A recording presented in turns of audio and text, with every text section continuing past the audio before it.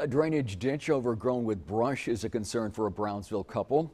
They tried to get the problem resolved for years. We tried getting that problem fixed about 6 months ago, and what we found out today may surprise you. Channel 5's Daisy Martinez has this 5 on your side update. And all the dirt, the loose dirt, goes into the ditch. It's been nearly 6 months since we first notified county leaders about this overgrown ditch. I'll personally call the irrigation district, find out if they're involved here. And I might just have to bring them all the parties to the same place. Yeah. We can all meet, we can go to Mr. Gutierrez's home, and they can all take a look at it. Okay. They can bring their own planners and surveyors as well.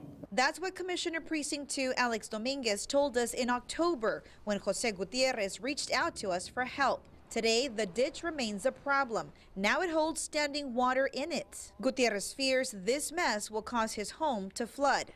Well, trees has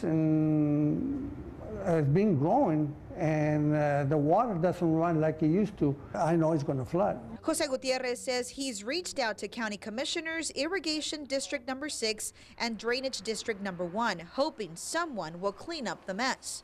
It used to be cleaned before, when another manager used to be in charge, but apparently I don't know why this one doesn't clean it. We went to the Irrigation District 6 office to find out what is being done to fix this issue. General Manager Tito Nieto would only answer our questions off camera. Nieto showed us these maps, which he claims show no record that this ditch belongs to his district. Gutierrez's property deed does show that Irrigation District 6 owns the easement. Nieto says right now they are preparing for peak irrigation season. Even if the district wanted to help Gutierrez out of courtesy, it does not have the funding or machinery needed to clear out this ditch. We also called Drainage Ditch 1 in Brownsville, who Gutierrez pays taxes to. An employee with the drainage district named Mary tells us the ditch does not belong to them. She adds the board members and general manager have spoken to Gutierrez many times, and although they feel for him, can't help him. Gutierrez is 84 years old, recently had hip replacement surgery, and is diagnosed with ALS. He says if he could, he would take care of the issue on his own. When we knew that there was a hurricane coming or heavy rain or something like that, we used to travel back and forth on the ditch and pull in anything out that would clog the pipes on her. But now I can't do it. He wants the runaround to stop and is asking the rightful party to take responsibility. I need the help, and we need to help. The whole neighborhood needs to help.